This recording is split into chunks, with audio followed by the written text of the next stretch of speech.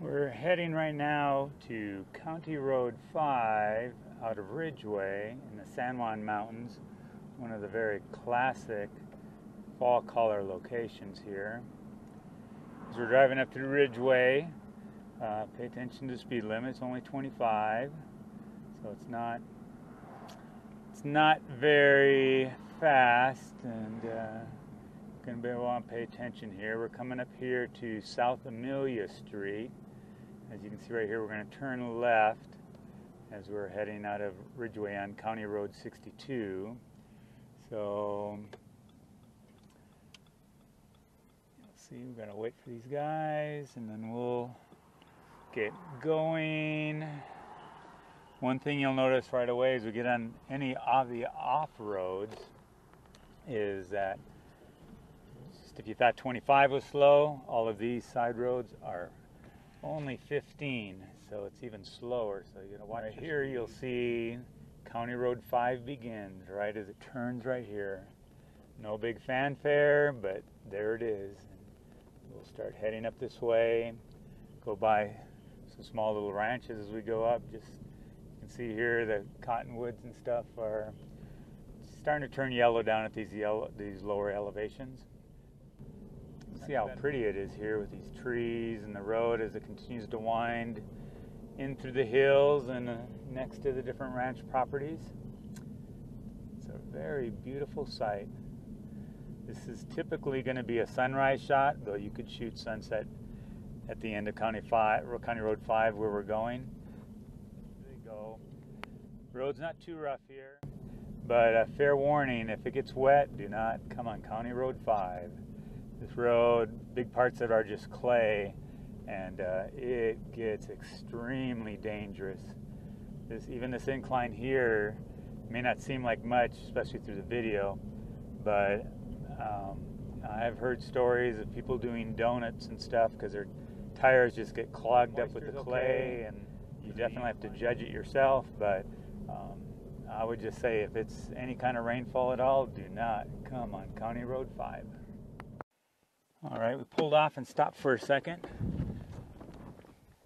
About mile marker 4, somewhere in there, I think. And you'll see just a really beautiful shot. It's a little windy. Things are blowing around a little bit, so you're gonna make sure you keep your shutter speed high enough as you're shooting here. But look at how beautiful this looks right here. So that was a very worthwhile stop there. I got some really great shots there. Road winding up through the fall colored hills. That was definitely worth stopping for. And here we are, a little past mile marker 6. You can see, if I pull back a little bit, get the sun off, and you can see there's Snepples right there. You can see the view is starting to open up right here. We've stopped again just a little bit past mile marker 7. This is a nice spot to shoot from. Not a lot of people will shoot from here. The better view is up ahead, but this is definitely a place worthwhile stopping to go. As we continue along here, you'll see the road splits off here. 5A is to the left, some residential stuff there, and 5 is over this direction. The road now has definitely gotten narrower and a little bit rougher.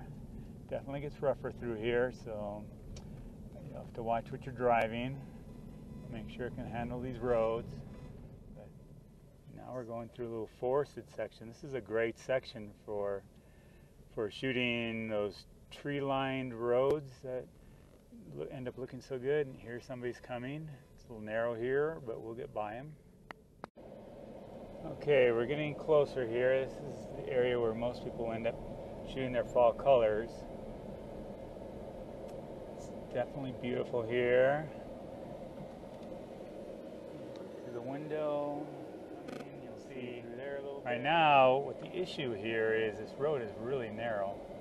So especially in the morning, people will be parking on the side of the road as tight as they can against these trees. But if you can see here, it will then only leave one lane left open for people going up or down to go by. You could park further up, I guess, or park further down and then walk up or down if you want, but usually people will end up parking along the area where they end up wanting to shoot. As you can see, there's lots of different areas to go shoot here. A lot of different compositions and how you want to compose. So you can, down here's a nice little parking area. We'll stop here. Some people will park right up in this one area here, and then you can get out and shoot. Walk around. We'll go a little bit further here. So it's going to open up down here a little bit. There's going to be a bigger parking area. So you can park on the side of the road if you can, or if you want.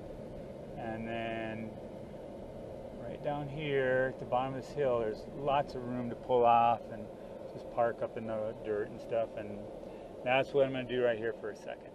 So we're outside. Lots of people will shoot from down here, right along here. A little windy, so hopefully you can hear me. But you can see the range there. You can see the aspens turning colors. So the whole range, for the most part, is open. Up a little bit in the middle is blocked by the hill. And right across from here, right by where we parked, you'll see some of this really cool wooden fencing that they have along here. It's also a neat area to shoot. You don't get the mountains in the view, but you can definitely get where you're working these fence lines, working the aspens that are here, some of the scrub oak. So as we finish this main area here, which is where the majority of people will stop and shoot sunrise, and it is an awesome sunrise spot. It's also a really good sunset shot that also works because the range here runs east to west, so it will work also for sunset as for sunrise. But all right, we're going to continue on now. Here, there are also some really good spots up here. Now the road's going to get a little bit crazy, so here's somebody coming back. You can see they're driving their little car. So you can go a ways here, but there is a point where the road starts getting really rough and you're going to want four-wheel drive or something with somewhat some clearance. As you can see here. All right, so as we go here, you're going to see the road's going to start getting a little rougher, a little bumpier, a little more inclined. You can tell why that one car had turned around. I didn't want to chance this, and it's a good thing because we come up around this rise and around this bend again. Look at the views. This is a great place to stop and shoot these couple peaks over on this side. Look on the window. You see out there. And here we are now, finally on the National Forest land. You can see the little sign there. So you can camp back here if you can get back here. And then you just continue up here, but you can see, hopefully you can see that this road is getting a lot rougher. Definitely want to watch what you're driving. It's not worth getting stuck up here. You don't have the vehicle that can handle it. Here we'll add on, we're coming back downhill out of the 5, County Road 5. And you'll see, man, just the wind's blowing all these aspen leaves down. The road is definitely rough, but worthwhile if you can get back here and you have the vehicle to get back here in. You want to go slow, you want to be cautious. It's very narrow. A lot of spots here, only room for one vehicle.